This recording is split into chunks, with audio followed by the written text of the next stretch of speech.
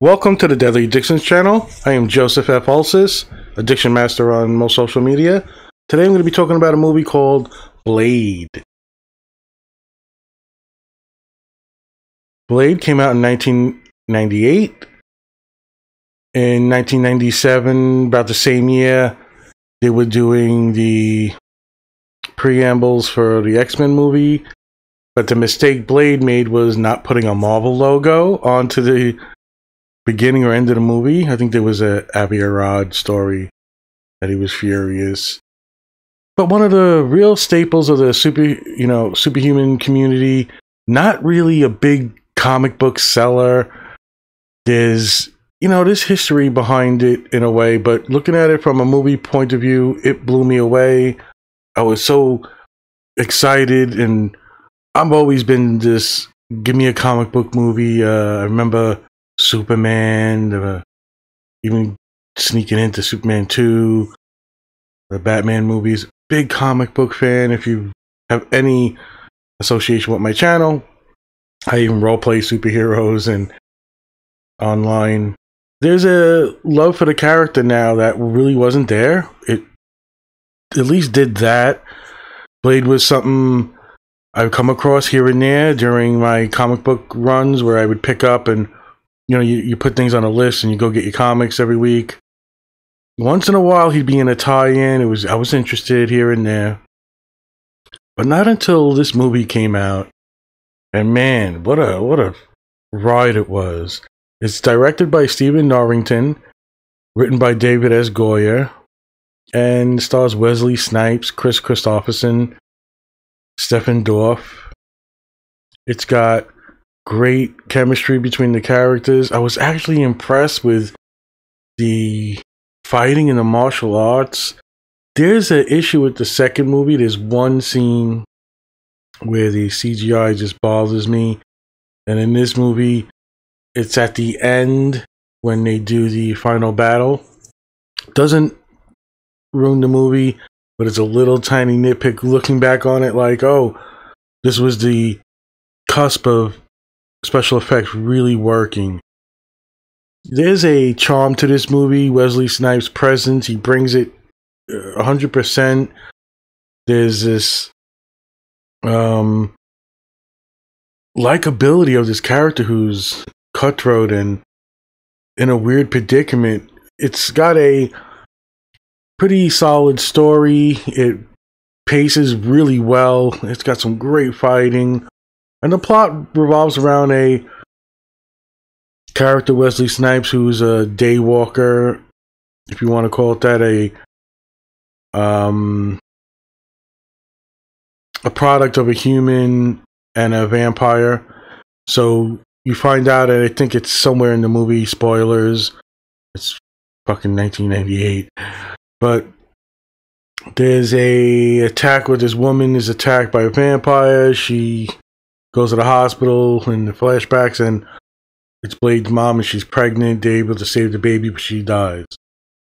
And he gets the strengths of a vampire, but none of the weaknesses, except for, you find out, which is, some of the subplot is his need for blood, or his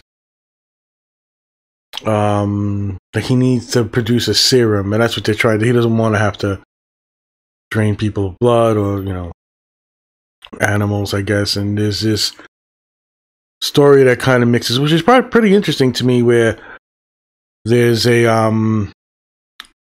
Blade just starts off like in a rave and just going to kill a vampire establishment, and you find out another subtlety to the plot of the families of vampires and such. There's a huge, awesome fight, and the music is just kick-ass. The whole soundtrack seems to be spot on. And the cops bring one of the vampires to like the hospital, and one of the, I think it's a phlebotomist, some kind of nurse doctor, and she gets bit. And as Blade's just like ready to kill everybody, he saves her, brings her back to his place, and his friend Abraham Whistler is his mentor, sort of, who's taught him everything growing up. And that's how the movie kind of starts. So she has a little bit of knowledge and tries to work with Blade, controlling his bloodlust, for lack of a better word. And it's just such a good, fun movie. I was so surprised going back and watching it how spot on he is in the character. And whoever takes it over has got a big job ahead of them. I'm sure it could be done, and just there's a difference between, what he did in the Blade movie and what has come afterwards, because it's like the beginning of really top-notch superhero movies. I do love the Sam Raimi Spider-Man 1 and 2, but 3, and there's the X-Men, which are really good. But this movie still shines in that era. I mean, you got The Matrix coming out, several other movies that are really Johnny Darko, or just the trend was being set, and this one stood out for me for being a superhero guy. And like I said, there's no real memory of me really excited about Blade in the past before the show. Like when I watch the Netflix shows, I've done some of the videos on those, a podcast, and I'll say like, oh yeah, you know what, Power Man and Iron Fist, I used to really like that comic. So watching those shows was really just a joy. As bad as some of the writing was here and there, I can't say that with Blade. Like, I don't have that urge and excitement, but it was a comic book movie. It looked kick ass. I mean, just everything about it was, you got to go watch it at that time. Underworld has gotten a little bit of fame and got that feel and look. It's a vampire versus werewolf type movie. I'll say all Blade movies were okay. The first one's great. Love the second one. The third one's okay. And as a trilogy, it kind of rounds out a little bit of a downer, but I don't look at it like that. I just have fun with all three of them. But this one is just shines. And even now, when you look at it, perfect run time, just about 2 hours. Pacing's amazing. The ups and downs. The hero's not perfect. He's got flaws. And as much as he tries to joke and make these quips here and there, he's going to take care of his job, and he's not going to fucking take shit for it. How you manipulate your environment, and you find like he's taking the jewelry and stuff off the victims he's got, and he's like got to make money, he's got to sell it. Just interesting stuff in the underground in the second movie. You got to give Blade a shot. This movie's really fun. Just a fun ride all around. Now, have the other movies captured its essence, its movie, the familiarity of it? No. The second one tried a lot. There's just a little too much going on, but I liked it. When you get to the chemistry with the characters, him and Chris Christopherson really just work together. You watch it on the screen and you're like, okay, I can feel this relationship. You can get it. Maybe that's just good actors, good at what they do.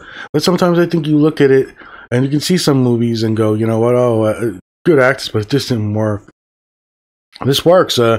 Everything from the cinematography, the camera work, the music. You're just having fun from beginning to end. Just enough gore, and then okay, the end battle, and maybe a little bit of a nitpick about how silly it seems to put sunblocker on, like like you're going to the beach all over your face, and risk going out as a vampire. Now, helmets, I'm okay with special helmets, like the motorcycle helmets. I could see that, but you're going to risk going out caked up with sunblocker. I mean, it's a little out there. And then we have the grotesque monstrosity CGI fight at the end where Blade's got to take on the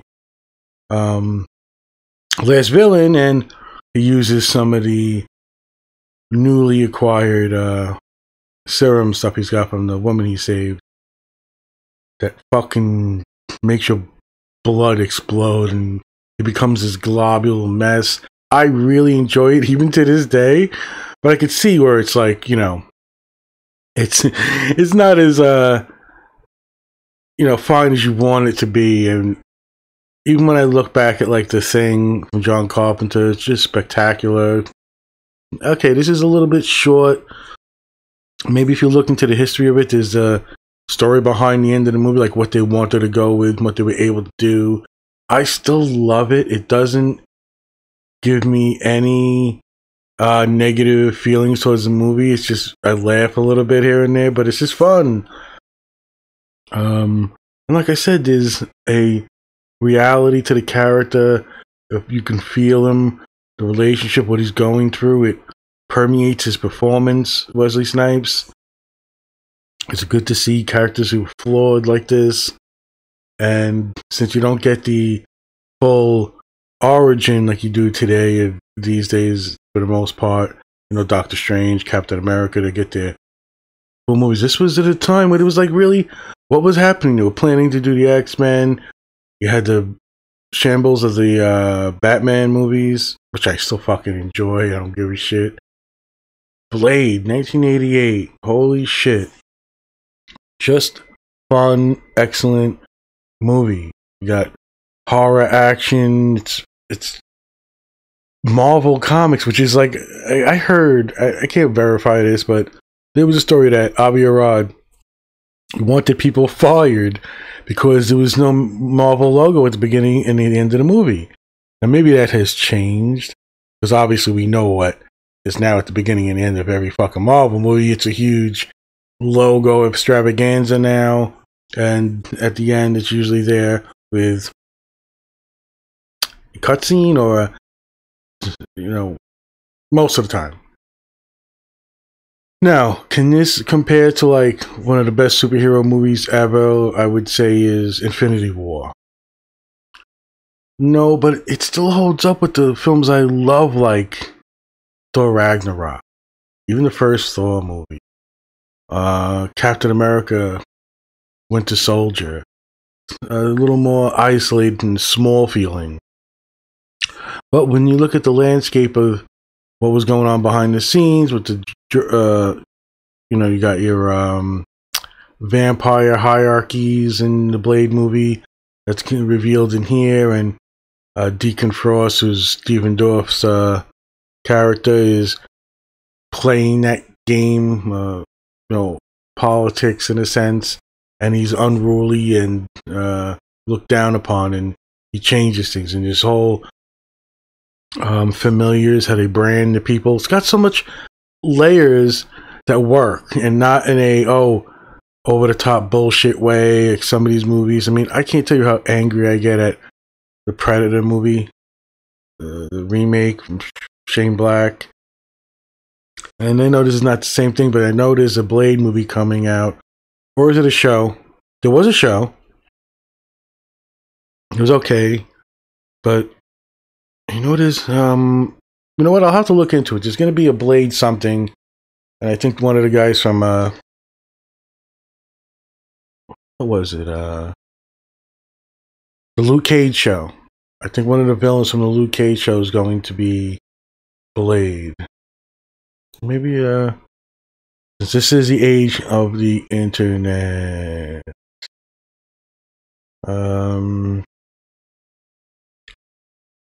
See, I could do something real quick.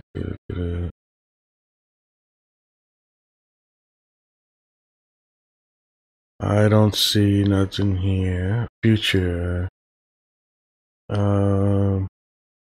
Wesley Snipes would do it, but you know, he's getting old now. This was 2014. They're resetting them all. Mahershala Ali. Mahershala Ali starring as Blade. Okay, so it is going to be a reboot in the Marvel Cinematic Universe. That could be really fun and interesting. And you might say there's a better chance with it. I like this guy. I'm holding the mouse over the fucking name. Mahershala Ali. American actor, former rapper. Was recipients of accolades including BAFTA Awards. Yeah, I liked him in I think he played Cottonmouth, but you know, I can hit the fucking thing, right? It's fucking podcasting. We're flying at the seat of our pants. Because Joe doesn't want to write super outlines for his silly turn the mic on stuff. But is it official and stuff like that? That's interesting. It is Blade is to be announced pre-production. Okay, so this is interesting. I like this actor, and let's make sure. Yes, he was Luke Cage. He played Cornell Cottonmouth Stokes. Really good in it. Good actor. So I'm in for that. But wrapping this up for the Blade first movie, it's such a specific time.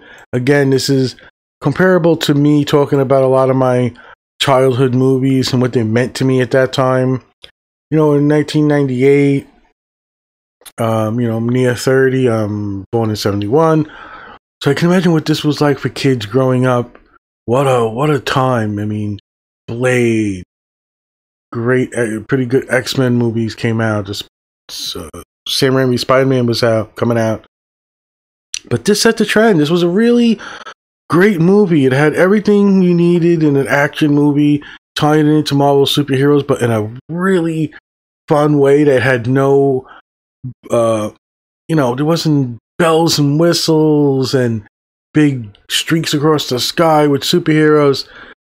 The Avengers movie, the first one, Joss Whedon, was fucking amazing. I still love it. But the success of that Marvel made even their solo origin movies big and feeling a little bloated right here and there with guest stars and stuff. This is a pretty decent horror movie, action movie. Wesley Snipes, 1988, Blade. Watch it if you haven't seen it. Just a fun ride. And like I said, he has a charm and a presence that captivated people, and they did 3 movies with him. I liked them all. I think the second one was strong. The third one was weaker. But fun value is there. I'll watch the fucking Expendables again. What do I give a fuck, right? Anyway, Blade. Go see it. Watch it. Download it. Do whatever you gotta do. Be safe, people. Be healthy. I'll talk to everybody next time. Take care.